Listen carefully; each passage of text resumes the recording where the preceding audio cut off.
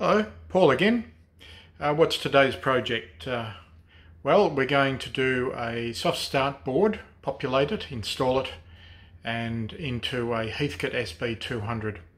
I'll put a link in the description for the manufacturer, which is W7RY, and the person's name is Jim.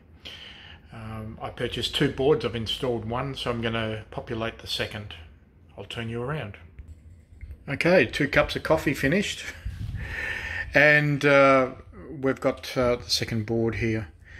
This is a relatively straightforward process, populating. You do need to get the right parts, so you do need to concentrate on the parts list. I purchased a mixture of, I purchased the relays, which are Omrons from Mauser, and all the other components I either had or purchased locally, with the exception of the carbon 1.3 kilo ohm resistor. I purchased that off eBay. It's a Vichy.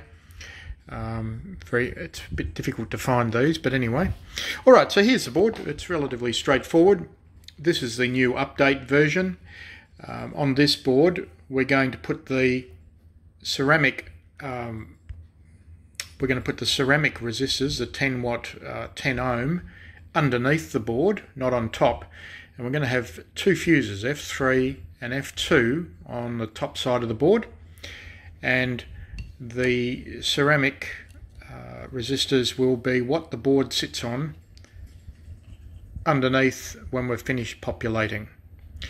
Okay, I'm just going to go through and quickly populate this board and then come back and show you the installation process. Alright, I've populated the board. It took about 10 minutes.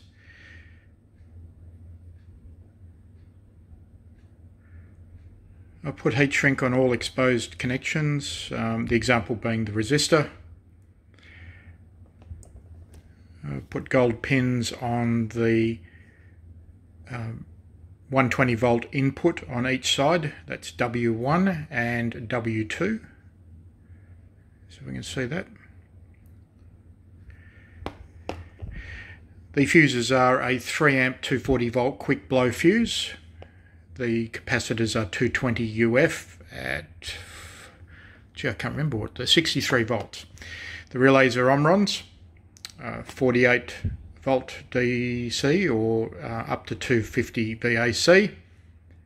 And you can see the part number on there. And I've run out of terminal lugs, but the orange is the positive side and then the negative side through the switch. And that's how the resistors are mounted underneath. Again, just use heat shrink on any exposed lines, and that's ready to install. Now I've already got one installed. This is my backup for whatever project comes up in the future. Alright, here's the finished installation. I've just neatened up all of the lines. It gave me a chance to go over and check other connections on all of the tombstones. Actually found this capacitor shorting out on the positive VAC line, which it shouldn't be. It's a separate line. So that capacitor goes to this capacitor, and the 120 volt that comes out is on a totally different tombstone. That's on the fan's tombstone. So there was a bit of an issue there. Alright, so what have we done?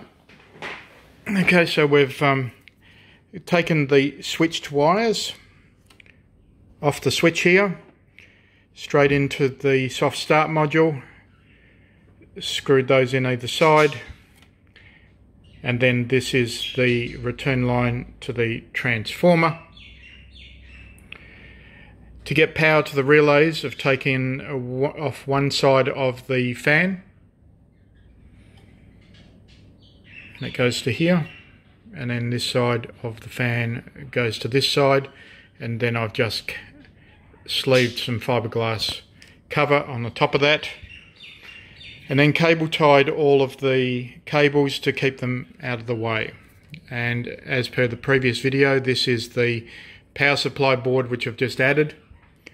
I just neatened up the metering board, desoldered that wire and then cable tied and did a better connection of it. So whenever I see any sign of the covering of wires have shrunk back 5 mil or so, I will remove, recut and resolder and install with, if can't get a nice looking connection, I put a bit of heat shrink around it as well.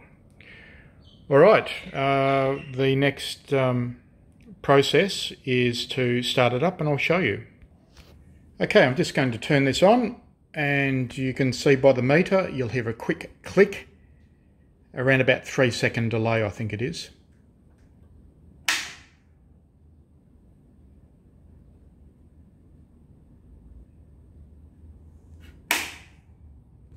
Gee, something's going to happen, it's going to happen. The power lead, I pulled it out to make things safe when I was working on it. Alright, here we go. And there we go. There was a quick click and of the relays, so we can hear when I disconnect. Hear that?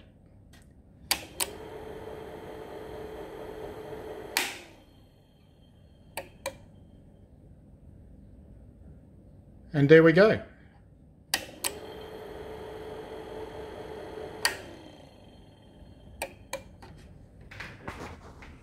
That's done. All right, moving forward. Thank you for watching.